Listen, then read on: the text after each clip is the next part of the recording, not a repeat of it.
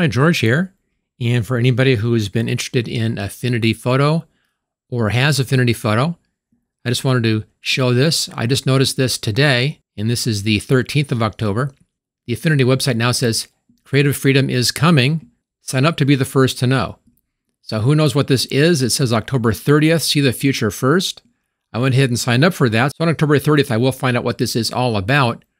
I am guessing possibly that they're bringing AI in, or they may have something totally different that they're planning on doing.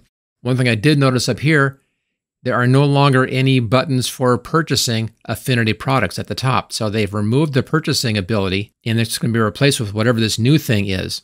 We'll just have to wait and see. So if you are a fan of Affinity, you probably should go over to the Affinity site and sign up to get an email notification of whatever it is that's coming here on October 30th. And normally at this point, I will put in a pitch for my training course, but again, I don't know what's happening on this. I may have to make a new training course for whatever this new product is.